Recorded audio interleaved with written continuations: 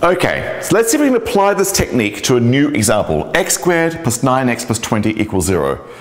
It's going to be crossing your fingers and seeing things happen to work out, because what I need to do is figure out if this comes from a rectangle.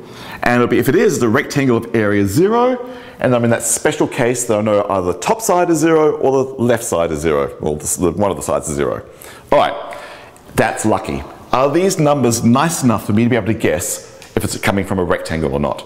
So here's what I'm going to do. I'm going to use my best logical thinking here to see if I can make this work out. I'm crossing my fingers because there's no guarantee this will work out. Got that? No guarantee it'll work out. But here goes.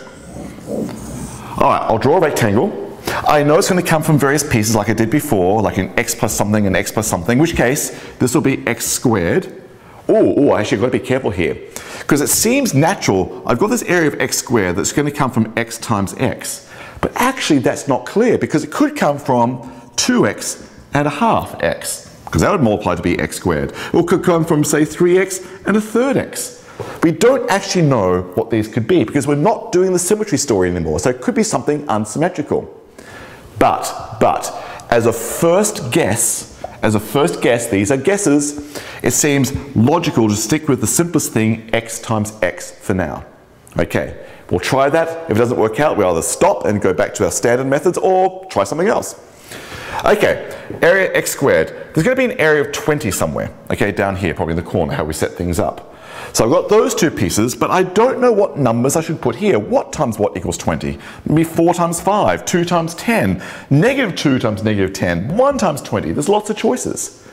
But I don't know what numbers to write, so let me just write general numbers right now. Let's do so on a p and a q. So what must be true about p and a q? Well, there'll be extra area. For example, this area would be px, and this area would be x times q. That'd be qx. So we've got this picture here that's trying to have area x squared, got it, area 20, got it, and area 9x. And I've got a px and a qx. So that's x squared. That together should be 9x's. Px and qx makes 9x, and I've got the 20. All right, so what do I need to be true? I need px plus qx to be 9x. I need p plus q to add up to 9. I also need p times q to be 20. P times q to be 20. So I need to play with those equations. Two numbers which sum to 9, whose product is 20. And actually, we know from the last video, that's actually the problem I did at the very beginning of the puzzle. This doesn't always have answers. So we're crossing our fingers. We're just crossing our fingers. This game of factoring is just like trying to do our best guesses and see what happens. But can you think of two factors of 20 that add up to 9? Well, yeah, 4 and 5. 4 plus 5 is 9, 4 times 5 is 20. All right, so things are looking good. We're making good guesses here. Well, the trouble is, I don't know, should it be 4 and 5 or should it be 5 and 4? I don't know. Let's just try one. If it doesn't work out, we'll try the other one. If it doesn't work out, we'll go back to this method. All right, so let's try 4 and 5. In which case, whoops, let's be neat. 4x will be here, 4 times x. 5 times x will be here. Yes, that's 9x. 4 times 5 is 20. It's working out. So that tells me this quadratic I can see as a rectangle. It's an x plus 4 by x plus 5 rectangle, and its area is 0, in which case I know I'm really dealing with x plus 4 times x plus 5 is 0. So either this length is 0, so x plus 4 is 0, or this length here is 0, x plus 5 is 0. That implies x is negative 4, or x is negative 5. Woo. Sorry, scrawly writing there, but hoping you can still see it. X equals negative 4, x equals negative 5 should be the solutions to this quadratic equation. Well, let's check. I'll just check it, why not? X equals negative 4. Negative 4 squared, 16. 9 times negative 4, negative 36. So 16 and 20 is 36. Take away 36 is 0. Bingo. Negative 4 is the solution. Negative 5. Negative 5 squared is 25, plus 20 makes 45, and then 9 times negative 5 is negative 45. 45, take away 45 is 0. Bingo. We've got the solutions. All right, so that's the nature of the game. Make a big best guess for x squared. That's probably x times x. If it doesn't work out, you can adjust that and be unsymmetrical. Then fill in the next pieces, and then choose some numbers p and q and see what needs to be true, and cross your fingers that you can figure it out. If you can't, don't worry, because this is the actual story of quadratics. This is the best way to solve them. It will always work. This is just relying on luck and clever guesses. But it's actually kind of fun. Okay, let's do this practice problem together. Let's solve x squared minus 8x plus 12 equals 0 by 3 different methods. We'll use the symmetrical quadrus method, we'll use the quadratic equation, and then we'll try being unsymmetrical by doing factoring. So let's do all 3 just to practice them all. Alright, so let me first do symmetry. Here's my symmetry method. That is, I'm actually going to go for a square. I'm going to make sure I have a square. In fact, I will make sure I have a square. Let me start by drawing a square.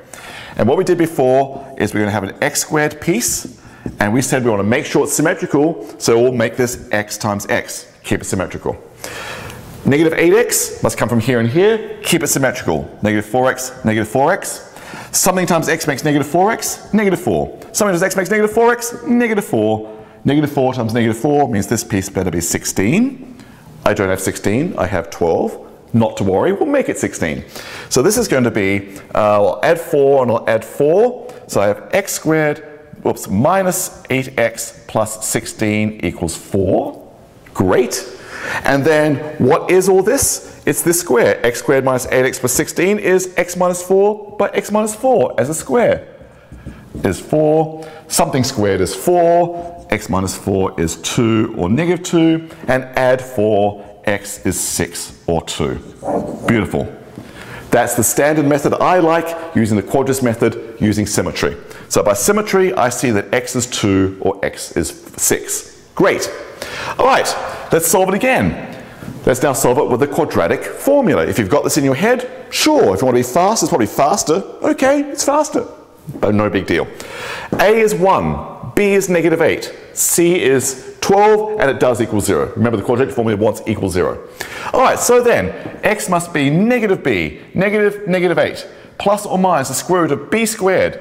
B squared, negative 8 squared is 64. Take away 4 times 1 times 12. 4 times 12 is 48. Take away 48.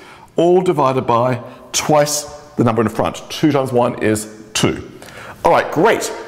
Under the square root, 64 minus 48. Terrible handwriting, sorry.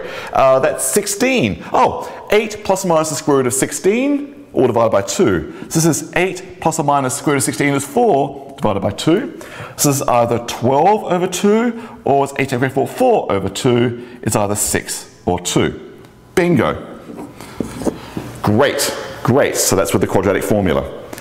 Now, let's practice the factoring technique, the one we've just done. Let's actually do the third way, and this time I'm going to ignore symmetry. No symmetry, but I have to cross my fingers and see if it's going to work out. And obviously, since I put this on the board, it is going to work out. I obviously want one to practice on, but they don't always work out. Watch out. Okay, here goes, here goes. So let's now be unsymmetrical. So, unsymmetrical. So we're being unsymmetrical. I'm going to say, okay, I'm willing to now go with a rectangle of area 0. Now there are going to be pieces again. The one piece is x squared.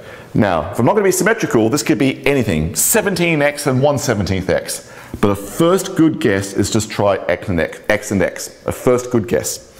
Done. 12. There's going to be some numbers here to give me an area of 12. But the trouble is I don't know what the numbers should be. P, Q. We'll do that for now. In which case, this piece will be p times x, and this piece will be q times x. So I've got x squared, there it is.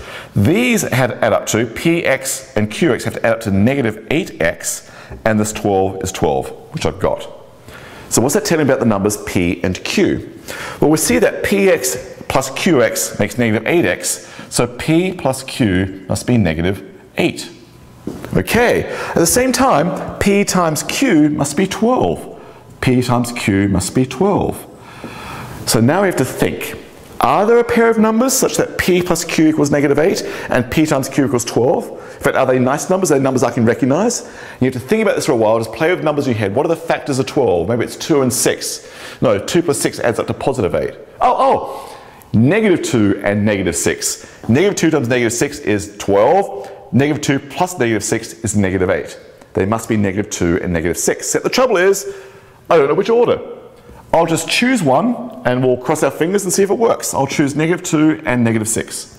In which case, negative 2 is negative 12, 6 is negative 12, Negative 2x, negative 6x, yes, it works. Negative 8x. So I now know that I can think of this as an unsymmetrical rectangle with area 0. It's really x minus 2 times x minus 6 being 0.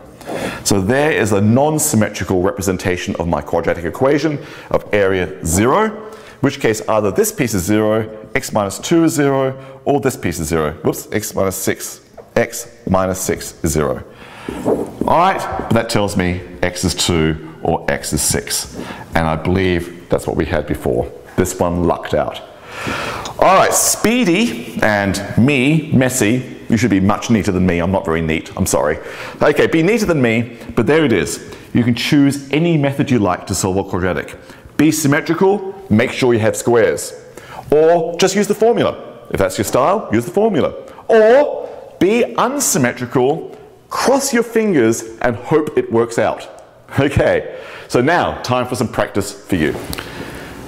Okay, here's a practice problem for you. Please solve the following 4 quadratic equations by using the unsymmetrical technique of factoring. The first one is x squared minus 5x plus 6 equals 0. Can you draw an unsymmetrical rectangle of area 0 to solve that one? X squared plus 7x plus 12 equals 0. Can you draw me an unsymmetrical rectangle whose area is 0 to solve that one? Here's one's a little more complicated. It's x squared plus 2xt minus 15t squared equals 0. So the numbers have got some t's in it. So the number in front of x here is 2t. The number c here is negative 15t squared. So can you still do it, even if the numbers are starting to look a little more like algebra, there's another symbol t in there? Can you actually still draw me an unsymmetrical rectangle of area 0 that solves that equation? And then please actually get to part D. Please solve x squared minus 7x plus 103 equals 0 by drawing an unsymmetrical rectangle for it. Can you do it? So try these 4, and you might have to pause the video to have enough time to do it, so feel free to pause the video.